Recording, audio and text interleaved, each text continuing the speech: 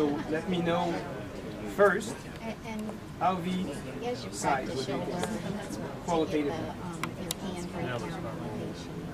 Function now, overall. Okay. Your RV size. Okay, right. Okay. Now pericardium. So now I can try to make the apex a bit better seen, because the effusion seems very good, very good.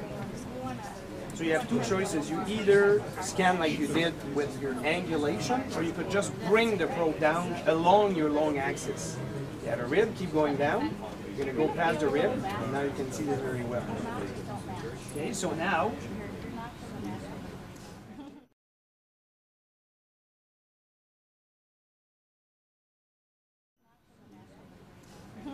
now you can go short axis. Like driving on ice, you know, it's like go slide over here.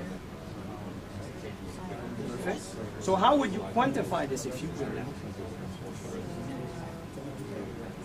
Would you make it? No.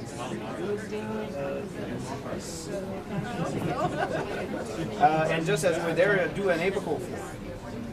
We haven't seen it yet. Yep. So you see here, if we're looking at this, it kind of looks like a subcostal. Yeah, it does. So if I'm just doing this, this allows you to see, here, whoops, you're a little bit, you're not exactly at the apex, you're a little bit at the RV. So move, perfect, a little more towards the apex. So here you're moving the beam, try to move the probe itself. There you go.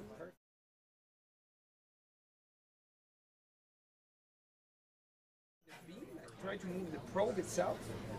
There you go, perfect. You have a bit of lung, but there you go, you're getting there. This is a 5-chamber view. You see your 5th chamber, okay, 4-chamber, perfect. So now if we want to see if you're at the apex, I'm just going to turn this like this, so look at that. So you see the apex is going in and out of the face, but this is very good. So if you would foreshorten the apex, so if you would do this, you see that your probe is angulated. So if you angulate it even more towards the apex, you're gonna see you're showing me more. Oh, you're in front of a rib now. So what you could do is go over that rib. So go one interspace down. Yeah, keep going until you pass that rib. There you go. Because you see you're still bringing the probe. You're still bringing the probe down, but instead of bringing it, so this is where you would want to look for it. So if you don't see it well enough, then you can't presume anything. But if you see it well, you may say, you know what, that looks like... In fact, this, in this case, is a papillary muscle. So what you could do is like you're doing now, you're just kind of playing with your planes of cut to try to trace it. Ascending aorta, main PA with the pulmonary trunk, left and right branch. And if you are not sure, you can put your virtual reality and just point it here. You see if I go to this little textbook, when you go there, it tells you this is the right pulmonary artery. Papillary muscle, you see the muscles are here, very nice. So that's an easy plane to go back and see here how these.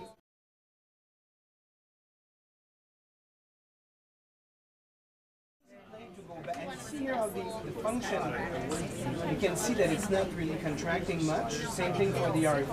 If I put my M mode on, right in the left ventricle, here this is, you see it even better. So this is the RV. This is the first cavity, this is the LV. So you can see that it's kind of straight compared to what it can be when it's hyperdynamic. You guys really it's easier than She said a lot of fun. Write that down. You like that? That's awesome. So now you should be telling us. Yeah. It's just that, you know, it brings... Attach it from different ways. You have kinetic, if you're talking about teaching, you have kinetic, hearing, and visual, and you have auditory. And you have to scan, so you can kind of... And you know, appreciation for orientation. This is far better than any and when you're scanning, you can ask, you can see the participant if they know what they're doing, what they see, and what they will do. But then you can say, okay, do this or that with the patient. So go back to your long axis. So can you remove that orientation? Oh yeah. So let's do... So you can test somebody. Exactly, so there you go. You can have them come back and test. Exactly, so then I can have this. So what do you think? dilated muscles affects a little bit, at least dysfunctional. Yep, exactly. Tactile, right ventricle.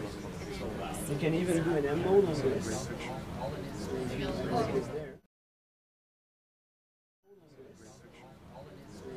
Great picture. There's a little bit of angle, it's kind of like looking through a hole. So then no movement. Almost no movement. So that's pretty cool. So you can use it just indirectly, qualitatively, to see if it's beating a lot or not. So that's it.